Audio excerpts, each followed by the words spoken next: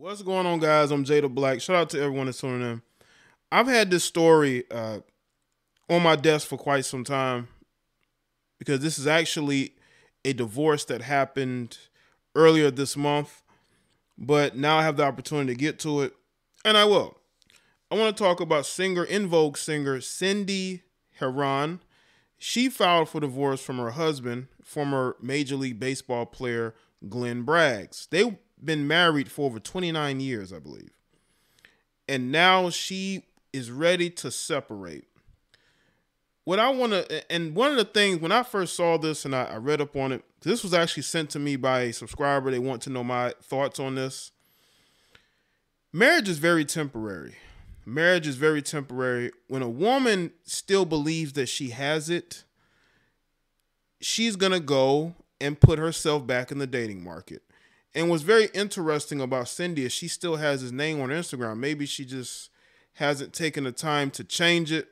But that lets you know how she was so like a part of this marriage to the point to where she still is presented as Cindy herron-braggs, even though she's the one filing for divorce. I have said this, and I will continue to say it. You know, men don't get into marriage just to file for divorce. They don't do that.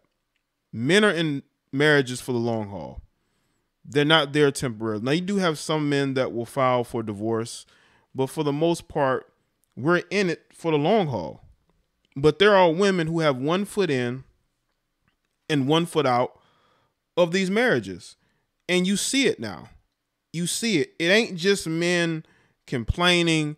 It ain't just men not taking accountability. I think for the most part, us as men, we take as much accountability as we can, but there are women who have to be able to take accountability as well, you see, because these relationships don't fall apart by themselves. And also, women want the ring. You want the ring, you should understand that it's up to both people to make it work. They made it work for 29 years. They have multiple children together, but she wanted out. Not him. You know, he didn't want out. You know, he didn't want to divorce her for a younger woman. He was willing to stay. She was not willing to stay because she believes that she could find somebody else. A lot of these women who file for divorce end up doing that. But what I have noticed, especially with a lot of these celebrity divorces, they're never able to replace the guy they left. So go to this article from Black Enterprise magazine. It says, after nearly 3 decades of marriage, Cindy Herron, a founding member of the hit girl R&B group In Vogue, has filed for divorce from her husband, former baseball player Braggs.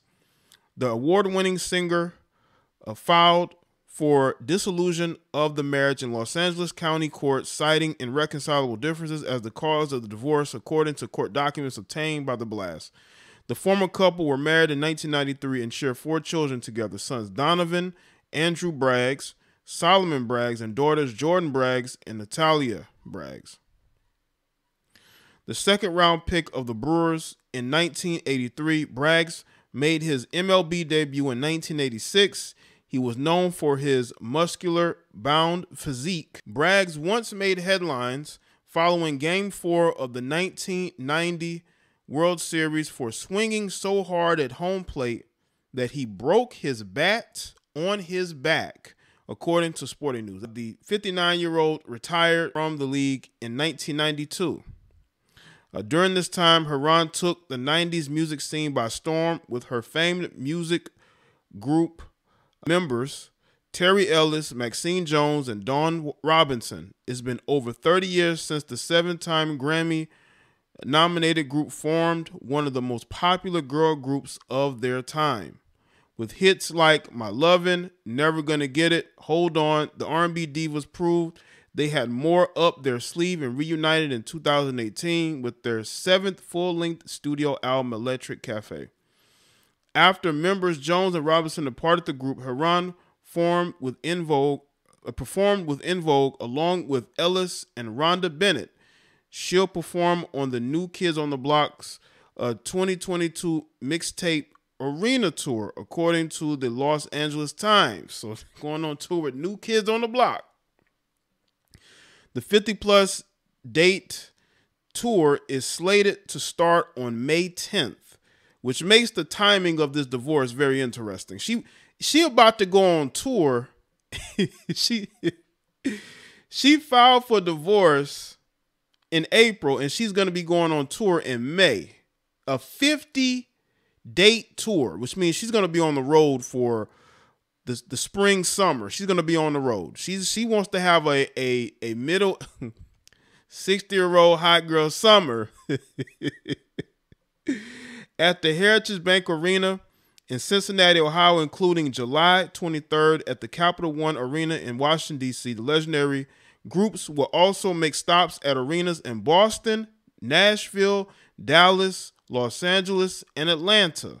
Yeah, it looks to me that she's preparing to go back on the road. She probably hasn't been on the road in a while. Y'all know, because of the CV, a lot of these people haven't been touring since 2019. So now these people about to go back on tour, and she wants to be single. She wants to be single.